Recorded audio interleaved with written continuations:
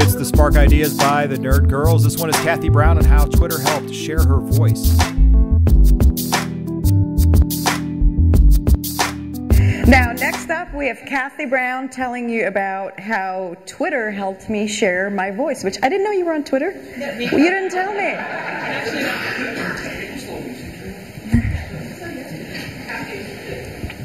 So I have my little cheat sheet here. But so I'm Kathy Brown, and I'm a developer in New Hampshire.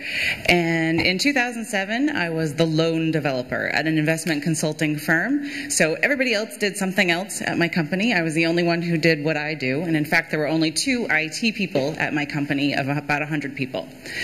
So it was a bit of a lonely existence, and probably like many Domino developers, I learned what I knew about Domino development via digging into applications and the help file. That was it. So my confidence in my skills wasn't exactly high. I didn't have a CS degree or any of those things, right? So I just got my job, I did what I was supposed to do, I learned stuff I needed to know. Okay. Back in 2007, companies were a little more generous about throwing money at training, so my boss was nice enough to say, hey, I kind of heard about this conference called Lotusphere, you should go to that. Okay.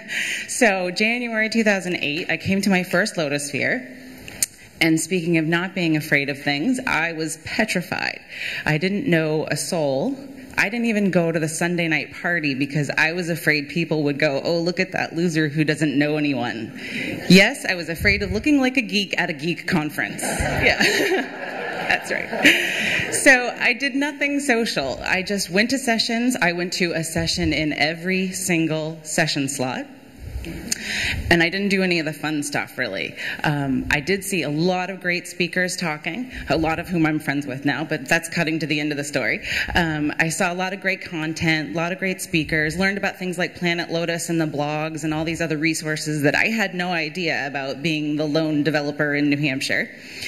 And I went back home and fast forward a bit, so now I'm reading Planet Lotus blogs and all of that. The problem with the Planet Lotus blogs for me was that it was 100% technical, right? People are blogging about technical stuff. People are commenting technical comments. And I didn't have the confidence in myself to join into that conversation. I was too afraid I'd make a comment and somebody would say, well, what the hell are you talking about? You don't know, you're wrong. That's wrong. You're wrong. Okay, so fast forward a few months, I went to another conference. I happened to go to a session which was being led by Chris Miller and Paul Mooney and I think Andy Pedicic, and I never would have been in there except I happened to meet this woman at lunch and I kind of glommed onto her and followed her around as my friend, and so she went in because she was an admin, otherwise I never would have been in that room. And they happened to mention this thing called Twitter. And they were saying why it was great and why you should get on there and why you should, start getting active on it. Paul Mooney's a pretty cute guy, so I was like, all right, I'll do it. Yeah. And I followed him, and I then followed all of his followers, who wound up being a lot of people I had seen speaking at that conference and at Lotusphere. So great. The big difference for me was that Twitter was sort of like the virtual water cooler or a cocktail party. People weren't just talking technical stuff, right? They were talking some technical stuff, but they were also talking about their favorite TV show or something that happened to them last week or whatever. And like a cocktail party, you could kind of weave in and out of conversations, join in where you wanted to, ignore what you didn't want to, and it was just little snippets of things. It was also something I felt like I could talk about. No one can tell me, no, you're wrong, that's not your favorite TV show, okay? So I had the confidence to jump into the conversation, and jump in I did. As many of you know now, I have like 15 Twitter accounts that I manage, so I'm all in. And but through Twitter, I got to know a lot of these people, so I saw them all speaking.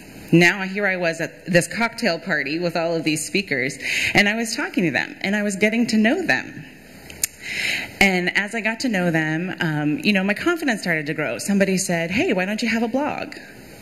I don't know, why don't I have a blog? So I got a blog, and I went to Yancey to see about getting my blog put on Planet Lotus. I started to explain myself, like, this is why I should be on Planet Lotus, and he stopped me and said, you had me at running. Because he knew me from Twitter. He knew I was into running, and we had been social. We were social on Twitter before social was social. And I didn't need to show off my technical acumen in order to get listed on Planet Lotus.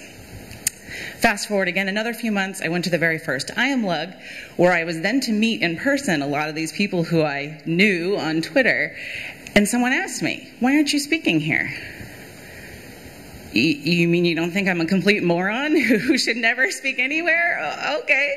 And I kind of had an idea for a session. I kind of had an idea of a great co-speaker who was Tom Duff. And I approached him virtually. And I said, "Hey, let's do a session." And lo and behold, since he knew me from Twitter, he said, "Okay, let's do a session." And so we submitted it, and it got accepted. And I wound up a year later, thanks to Twitter, speaking at Lotusphere, doing the very thing that a year ago I had looked at and said, "I want to do that." And I did it via virtual network.